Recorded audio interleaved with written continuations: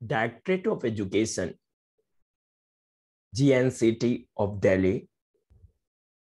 Today we are going to discuss about worksheet number 28, dated 13th September 2021, and subject is Science of class 10. On your worksheet, you should have to write your name and the name of your class teacher. And the topic is metal and non-metals. यह worksheet 28 है, जिसमें हम आज science के subject पर बात करेंगे। धातु एवं अधातु से संबंधित बातों की हम चर्चा करेंगे, उसके बारे में जानने की कोशिश करेंगे।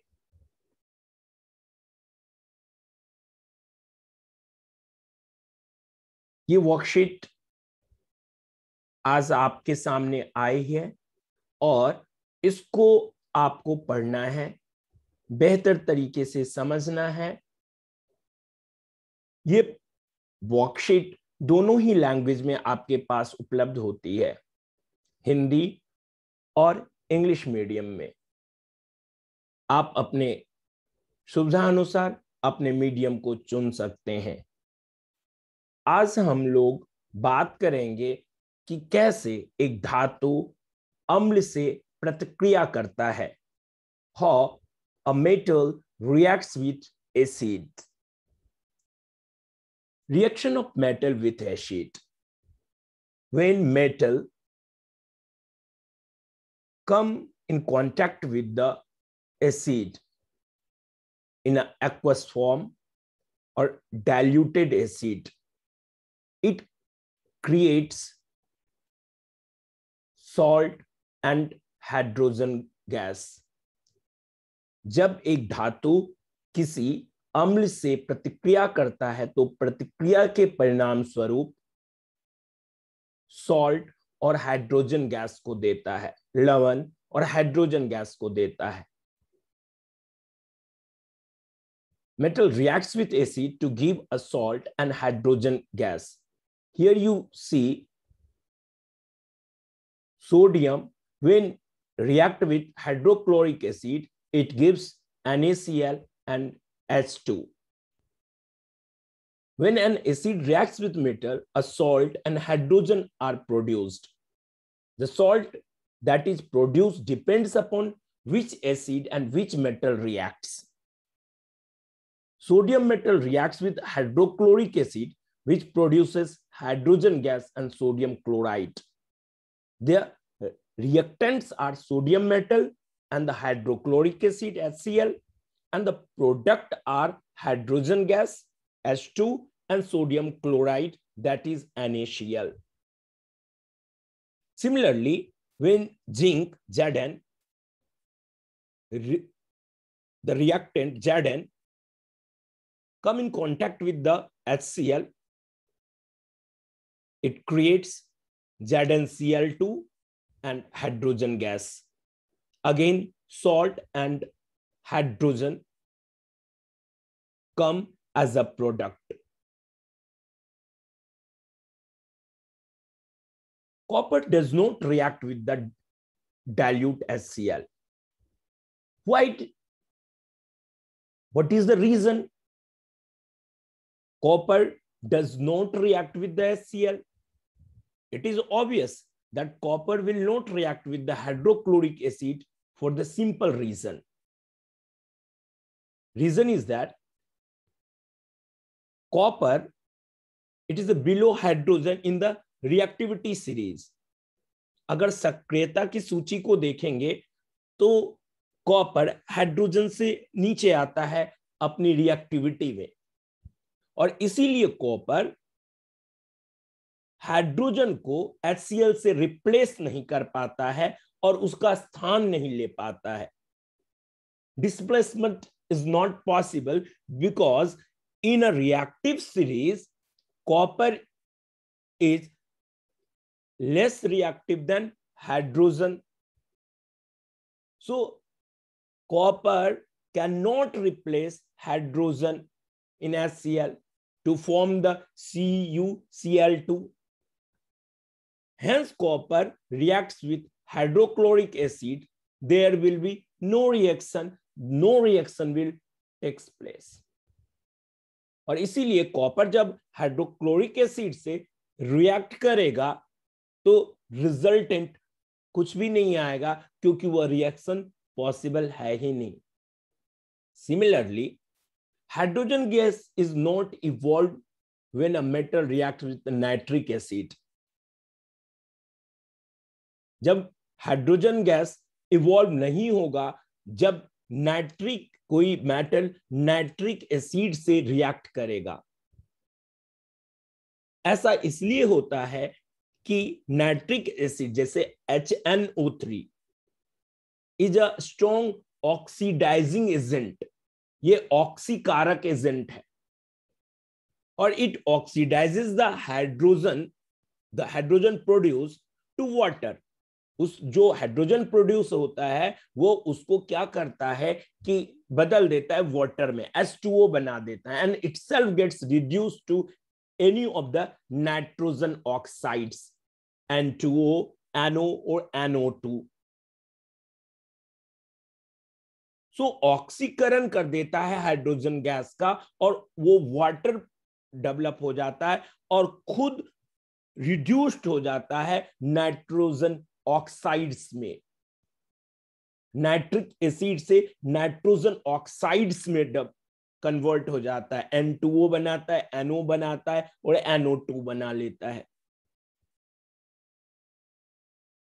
But magnesium and manganese Mg and Mn reacts very dilute HNO3 to evolve H2 gas, hydrogen gas, because in a reactivity series सक्रियता सूची में अगर हम देखेंगे तो मैग्नीशियम और मैग्नीज दोनों ही हाइड्रोजन से ऊपर है, तो वो उस हाइड्रोजन को रिप्लेस कर MgNO3 2 और हाइड्रोजन गैस बनाता है और मैग्नीज MnNO3 2 और हाइड्रोजन गैस बनाता है. सो मैग्नीशियम और मैग्नीज रिएक्ट करता है नाइट्रिक एसिड से, लेकिन कॉपर नाइट्रिक एसिड से रिएक्ट नहीं करता है.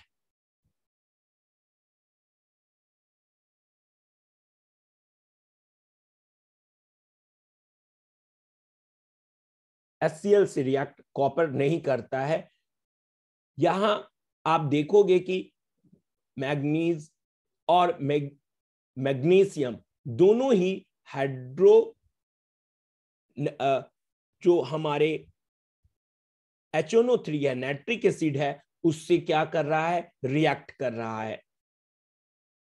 Reaction of metals with solution of other metal salts. अगर हम अदर मेटल सॉल्ट की बात करें, अदर धात्विक लवण की बात करें, तो मेटल ए और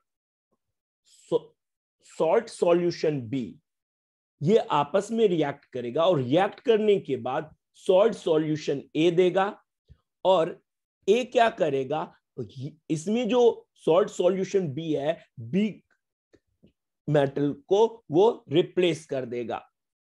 जैसे हम आयरन ले, फेरस ले और CuSO4 कॉपर सल्फेट से जब ये रिएक्ट करेगा तो FeSO4 आयरन सल्फेट बनाएगा और कॉपर बाहर आ जाएगा.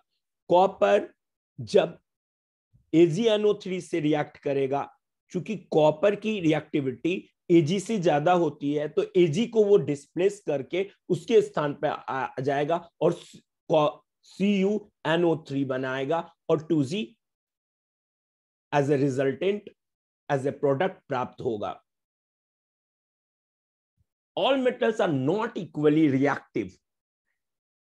If we check the reactivity of various metals with oxygen, water, and acids, we find all metals do not react with these agents. सभी धातु बराबर रूप से प्रतिक्रिया नहीं करता है। अगर हम उसका रिएक्शन ऑक्सीजन के साथ देखें या वाटर के साथ देखें या अम्ल के साथ देखें, तो हम पाते हैं कि उनके जो रिएक्शन है वो अलग अलग होते हैं। Reactive metals can displace less reactive metal from there compounds. जब एक यौगिक बनता है दो मेटल्स मिल करके, तो जो अधिक रिएक्टिव मेटल होगा वो डिस्प्लेस करेगा लेस रिएक्टिव मेटल्स को सॉल्यूशन में, इन सॉल्यूशन और इन अ मोल्टेन फॉर्म। आप अगर इस चित्र को देखते हैं, इस एक्टिविटी को देखते हैं, तो एक थ्रेड में हम एक आयरन नेल को डालते हैं टेस्ट ट्यूब में, और टेस्ट ट्यूब में कॉपर सल्फेट का सॉल्यूशन रहता है।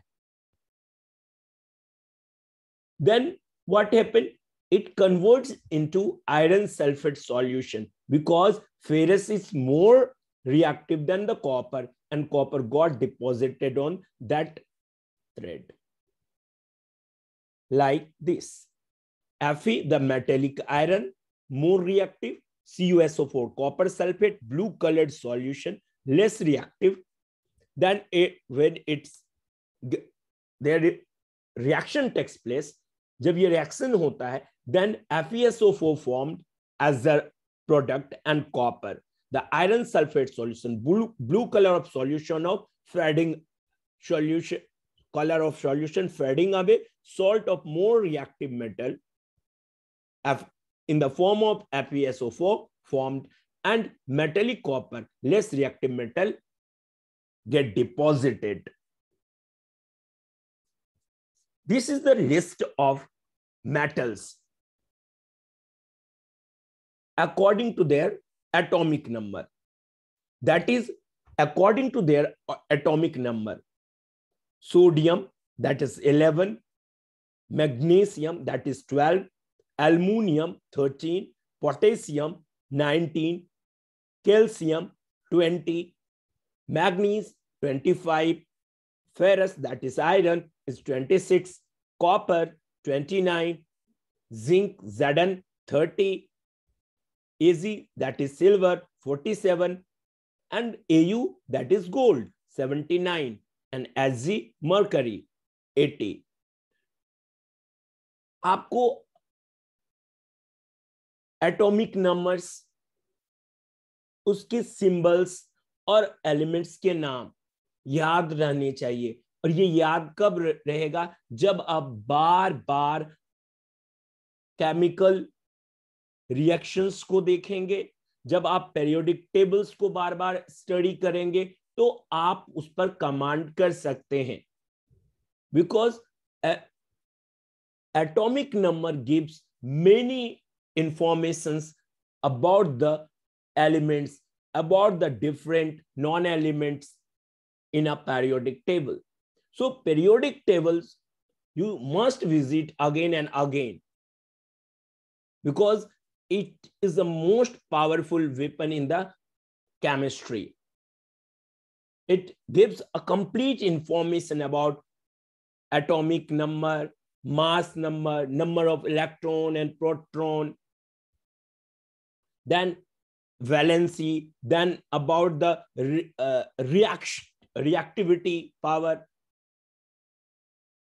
So if कैसे एक आयोनिक बॉन्ड बनता है, कैसे संयोजक बंधन बनता है, कोवैलेंट बॉन्ड बनता है, या आयोनिक बॉन्ड बनता है, आयनिक बंधन बनता है, इसके बारे में, कैसे इलेक्ट्रॉन का ट्रांसफर पॉसिबल होता है डिफरेंट एलिमेंट्स के बीच में in the process of formation of compound, तो आपको बार बार पीरियोडिक टेबल देखना चाहिए. This is according to the atomic number. Now this is the activity series, relative reactivities of metals.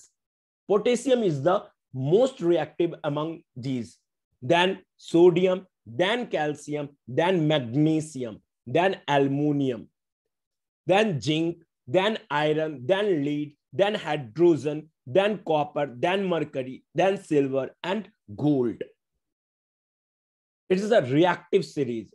सो अगर आप लिस्ट रिएक्टिव की तरफ देखें तो gold and silver and mercury, copper, so gold and silver, इसीलिए इसे ओपन स्पेस में भी हम रख देते हैं तो इसमें रस्ट नहीं लगता है।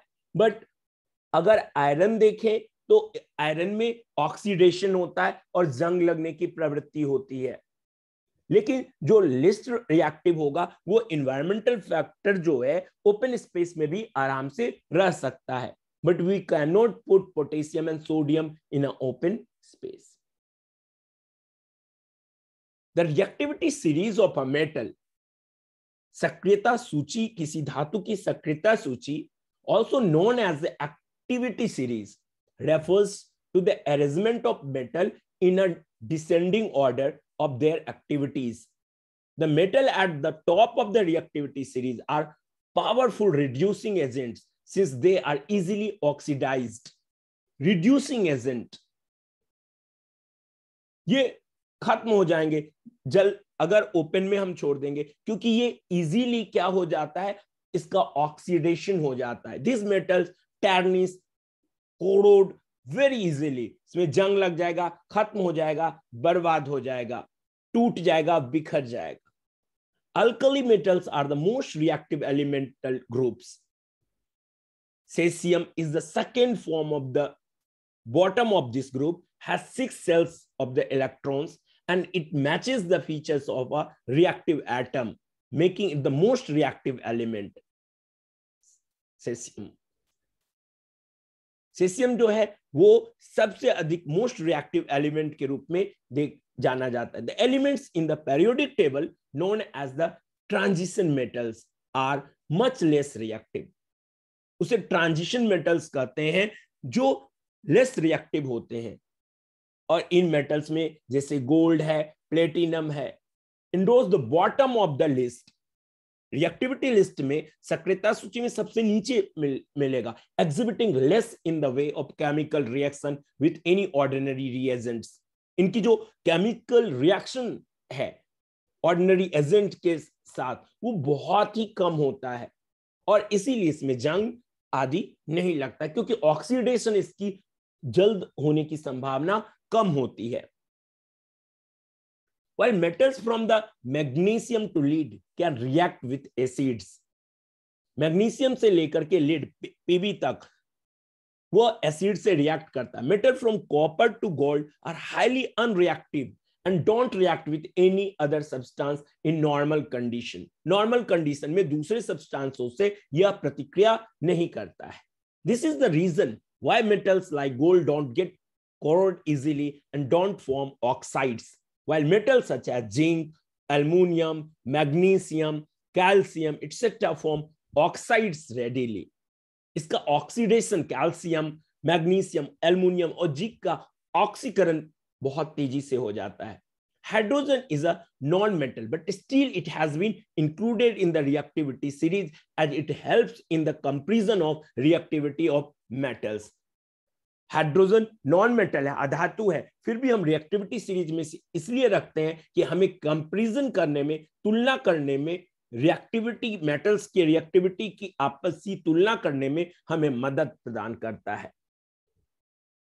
नो आपके वर्कशीट में कुछ क्वेश्चंस है, अगर उन क्वेश्चंस को देखें, फर्स्ट क्वेश्चन है which gas is produced when dilute hydrochloric acid is added in a reactive metal.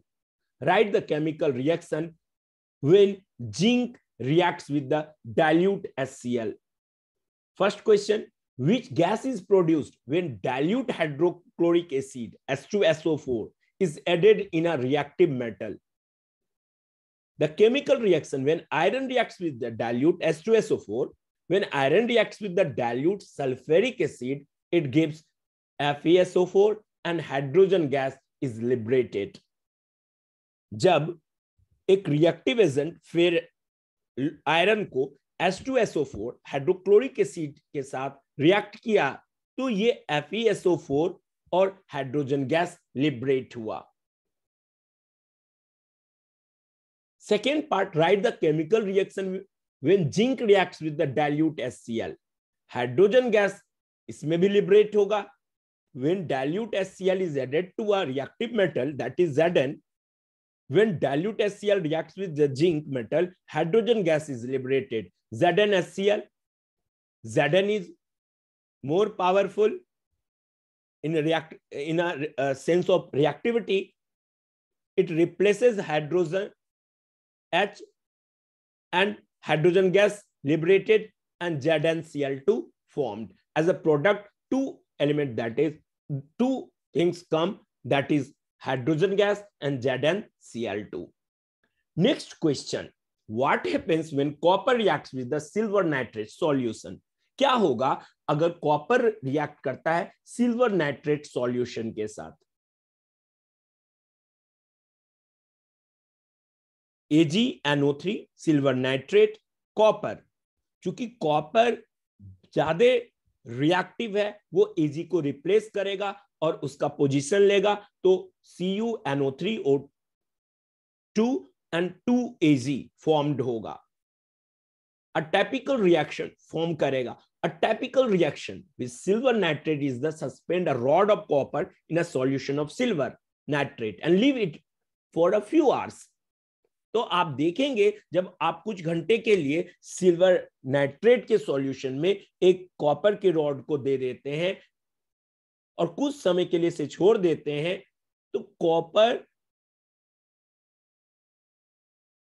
Nitrate ये सिल्वर नाइट्रेट रिएक्ट करेगा कॉपर के साथ और एक hair like crystal of silver metal प्राप्त होगा और एक ब्लू सॉल्यूशन कॉपर नाइट्रेट का फॉर्म होगा.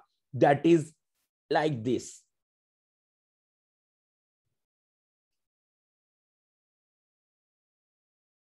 AgNO3 copper, CuNO3 and Ag का formation.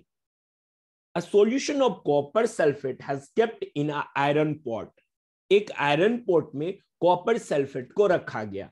After few days, the iron pot was found to have number of holes in it. Write the equation of the reaction that took place. Why it happened? Iron is more reactive than copper. Due to this, iron displaced copper from the copper sulfate to form iron sulfate, and portion of iron pot got dissolved in the process and caused holes in it. चूंकि iron ज्यादा reactive है copper से और इसीलिए copper sulphate से वो react करना शुरू किया और वो कॉपर को रिप्लेस करके उसका पोजीशन लेना शुरू किया और इस प्रोसेस में वो आयरन जिस बर्तन में आयरन के बर्तन में रखा गया था उसमें कई होल, कई छेद हो गए और इसका इक्वेशन इस तरह से बना. कॉपर सल्फेट में आयरन तो FeSO4 और कॉपर एज ए प्रोडक्ट प्राप्त हुआ. देन लास्ट क्वेश्चन दिया हुआ है कि आपको एक लिस्ट दी गई है A, B और C, D मेटल्स, 4 मेटल्स है. फर्स्ट आयरन सल्फेट है, देन कॉपर सल्फेट है, देन जिंक सल्फेट है एंड सिल्वर नाइट्रेट है. इस तरह से आप देख सकते हैं कि मेटल और यहां iron sulphate solution, copper sulphate, zinc sulphate and silver sulphate है और इसमें कुछ चीजें दी गई है, यू हैव टू फिल. अब कह रहा है कि which is the most reactive metal, Y. अगर हम देखेंगे आयरन, कॉपर, जिंक और सिल्वर, तो सबसे अधिक जो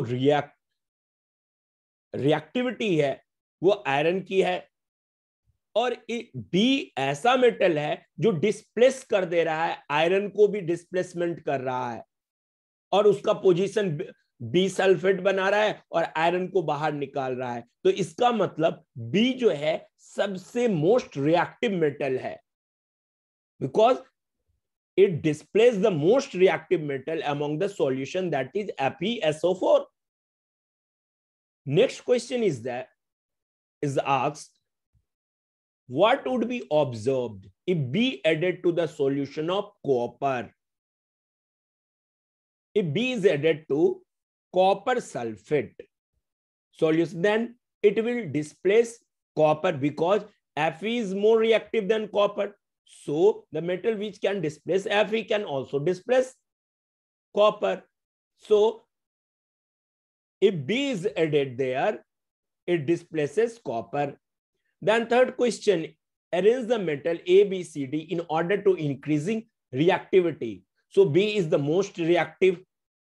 Then A is most reactive because it displaces copper, but lesser than B because B displaces iron. Then which one is third one? C.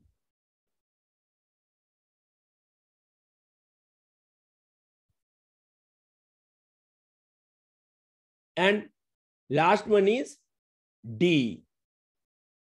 So list is D. C is greater than C. D. A is greater than C, and B is the greatest one in terms of reactivity. And last question is, which one among A, B, C, and D metals can be used to make containers that can be used to store any of the above solution safely?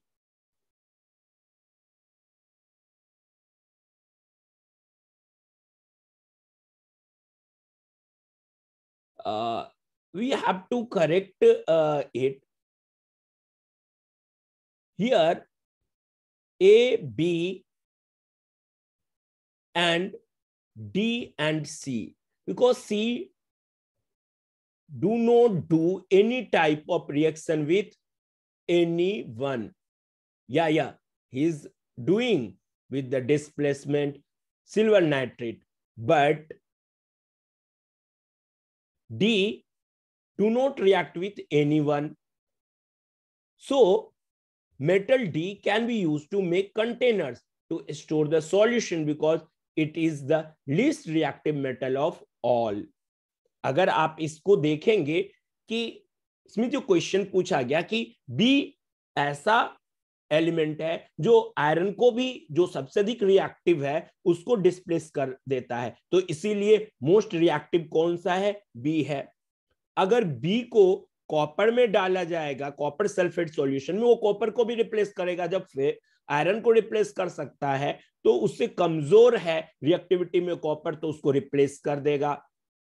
उसके बाद series में अगर देखा जाए तो सबसे अधिक powerful reaction के हिसाब से, रिएक्टिविटी के हिसाब से बी है. उसके बाद ए है क्योंकि ए कॉपर को डिस्प्लेस कर रहा है. उसके बाद सी है क्योंकि वो सिल्वर को डिस्प्लेस कर रहा है. और उसके बाद डी है जो किसी को भी डिस्प्लेस नहीं कर पाता, सबसे कमजोर डी है.